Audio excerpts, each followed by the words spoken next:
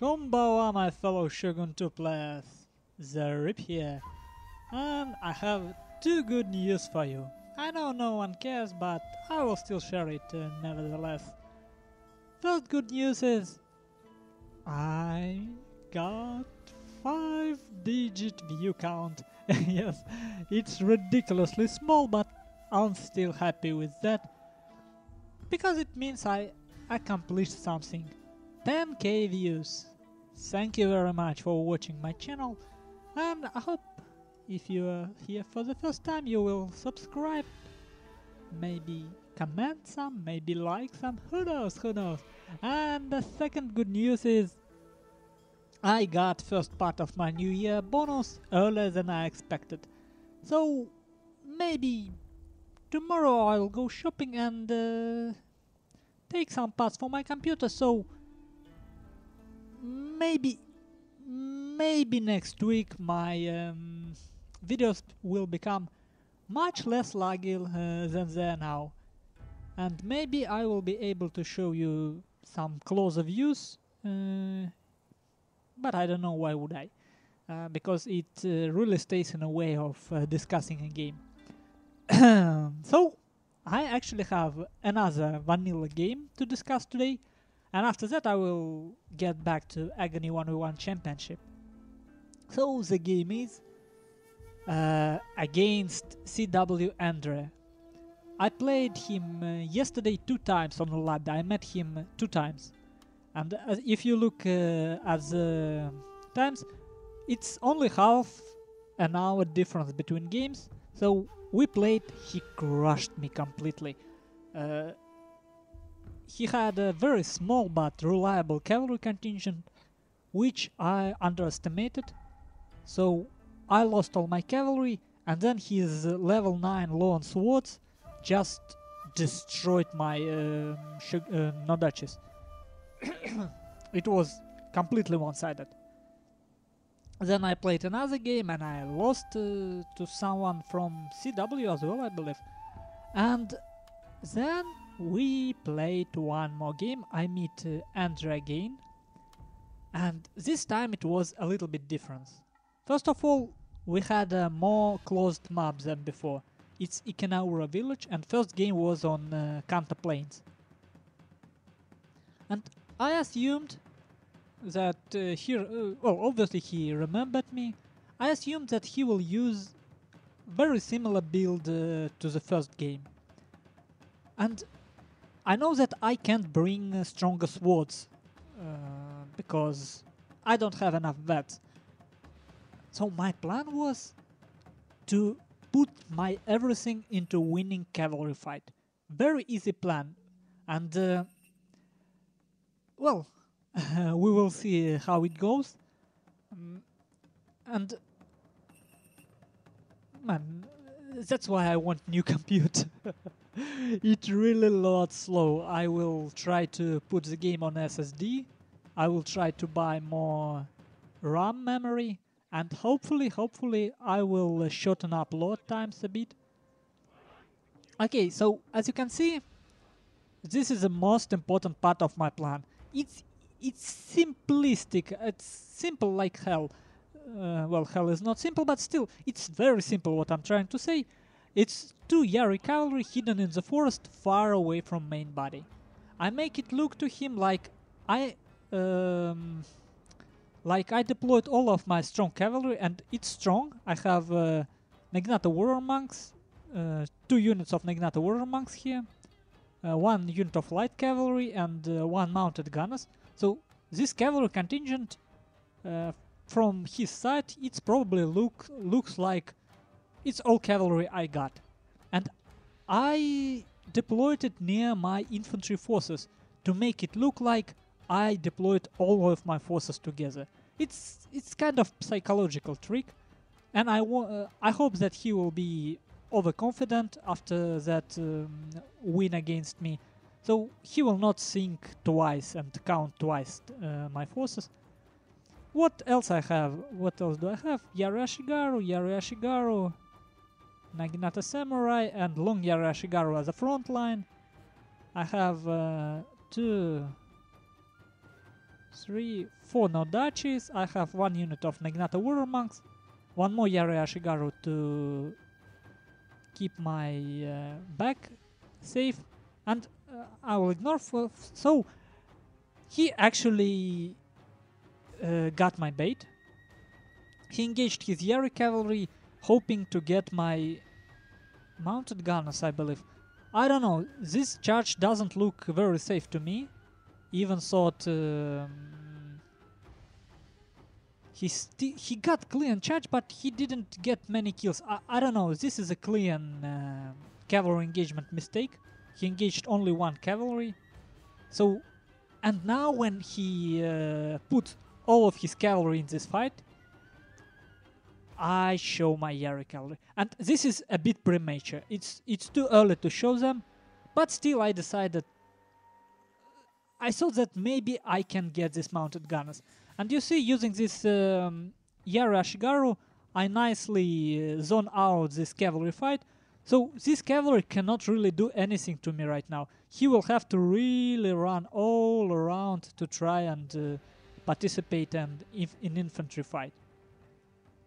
And well, this Naginata attendance, after the game, this was unit that was vetted, because it has very, very strong opponents. 1 fire cavalry, 1 Naginata warrior monks, and highly leveled Yari cavalry here. At least he managed to save his mounted gunners, which is good for him, but at this point I'm certain that I will get his melee cavalry dead. I'm a bit afraid of this Naginata attendants that coming into this fight, but that's okay. And what else do I have? There is 1 unit I didn't call out in my army. It's Matchlock Warrior Monks. I decided that in this map it would be beneficial to use some Matchlocks because of these choke points. I can shoot all I want. And here my Naginata Samurai meet charge of level 9 Lone Sword Ashigaru. Scary units actually, and 2 of them engaged. Tetsuo Warrior Monks, he used them in first game too for Warcry.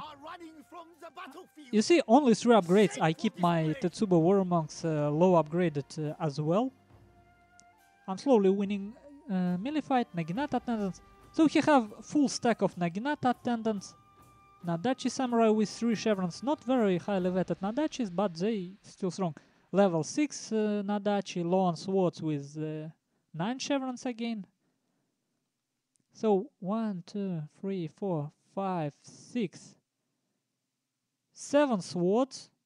1 of them hero is Tetsubo Warrior Monks, and 3, at least 4 of them is Lone Sword Ashigaru with 9 chevrons. So I got rid of his melee cavalry, and now I try to disengage. I really don't want to lose anymore, because now that he rushed me in the middle, the only thing in my mind was I need to get this Naginata Warrior Monks into melee fight, because he only got swords here. I need to charge him, and I wanted it so much that I didn't even... this is a mistake of a newbie, you can say. I will charge them right from the front. I'm not really going to find a way to somehow hit it from the back. Well, there isn't much way actually to maneuver.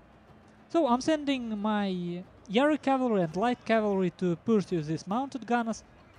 Outcome of this game isn't clear yet, but I have a plan, because I have my mounted gunners depleted but alive, and I have my Matchlock Warrior Monks.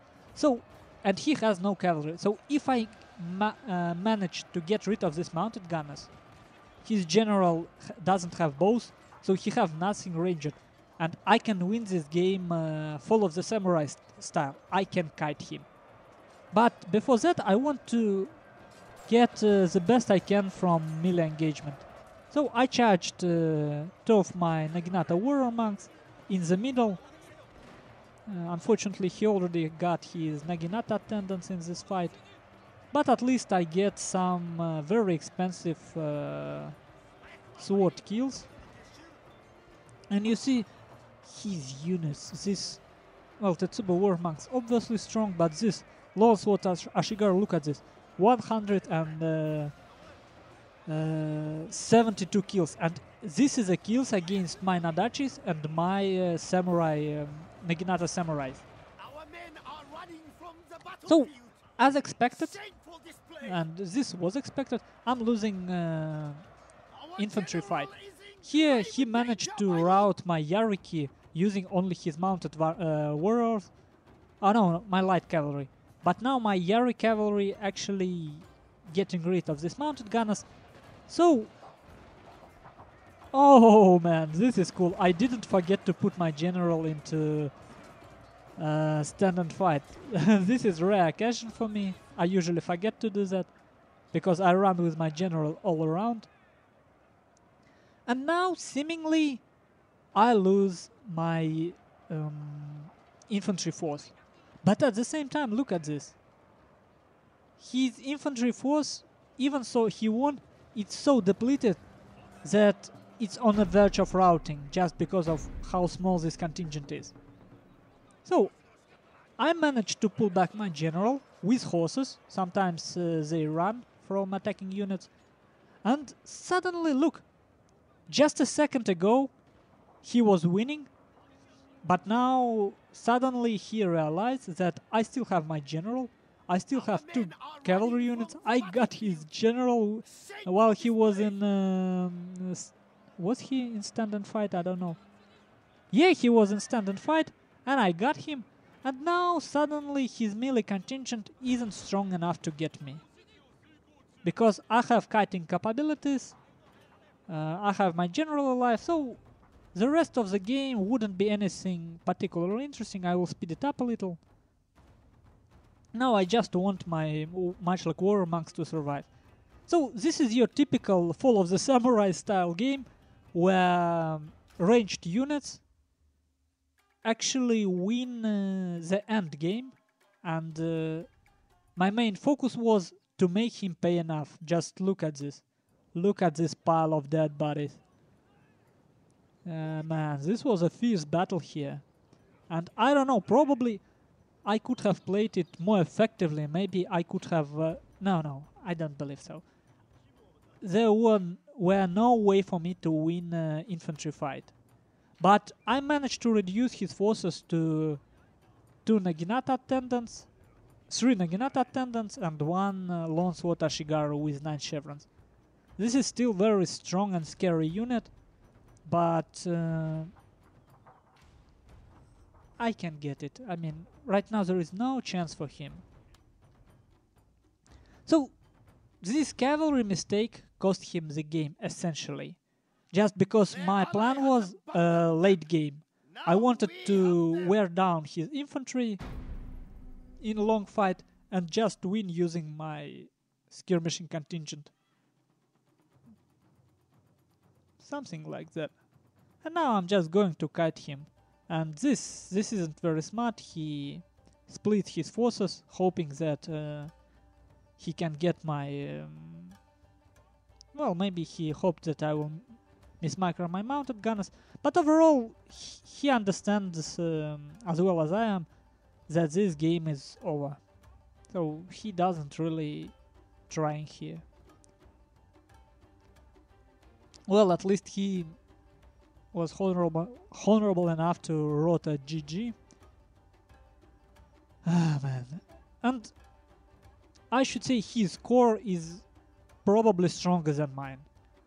If not for this surprise plan, for this hidden Yariki, this game was lost for me, I think, because I have no idea how to plan against this infantry. I don't really know. If he had his cavalry intact, if his cavalry were running around and probably charging my matchlocks, oh, it doesn't matter. Even if he just managed to keep his cavalry alive, keep his general. That was enough for him to win. Let's take a look at final statistics. Oh man. But still, I have some sort of newbie satisfaction from such a game where I don't have anything on my hands. I don't have a good roster. I don't have a variety of builds that I can use. All I have is one simple, clean plan. And it just works. I like games like this because I have a lot of losses like this. I get overconfident. I do something stupid, silly mistake, like this cavalry engagement of his, and I lose. And let's take a look at. I deployed much more than him because I used, I believe, we will see 5 Yari Ashigaru, and his units were much more expensive and much more cost effective, I should say. Let's see. So, it worked exactly as I planned. Best kills is cavalry units, much like warrior monks, mounted gunners. Surprisingly, long Yaro Ashigaru did okay against those longsword Ashigaru. But this is a strong unit. I'm starting to like it pretty. Very, very like it. Nadachis, well, obviously. And despite having only 60 kills, this Naginata warrior monk cavalry got very expensive kills. It's that long sword Ashigaru, man. That's expensive unit. Well, how expensive can it be? It's actually under 1000, right? Maybe it's not that expensive, but it's still very strong and scary. Maybe because they have Inspire or Banzai, I didn't really notice. And experience-wise, mounted gunners, yeah, much looks interesting. And this Matchlocks didn't get veterancy upgrade in this game actually. And one unit of Naginata attendants did this one. Okay, now let's take a look at my opponents on Andra's skills. Look at this. This is just sick. I don't know how to stop this. I don't know what to do with this. This long sword's absolutely sick. And his Nadachis as well, they are much more effective than mine. Well, at least level 6. But when I think about it more, I'm not sure that this upgrade's worth it. Just, you see how much more men I deployed. And I could have well, I have to think about it more. I still think low-vetted armies can work. I think they can. Tetsubo warrior monks. Man, I wish I could have used this unit with such an effectiveness. But they should be weak to matchlocks, from what I understand. Nadachis, long swords. So his sword core did really well. 1, 2, 3, 4, 5, 6 units. Scary, absolutely scary. But not enough mid shields. So I think if I brought maybe even one katana cavalry with Yari cavalry support, this could have cost him the game. He doesn't have enough spears, I believe. So if I get rid of this Naginata attendants, or even if I don't get rid of them, I can wreck his swords with cavalry. That's what I think. Okay then, thank you for watching, and I hope to see you again on my channel. Have a good day.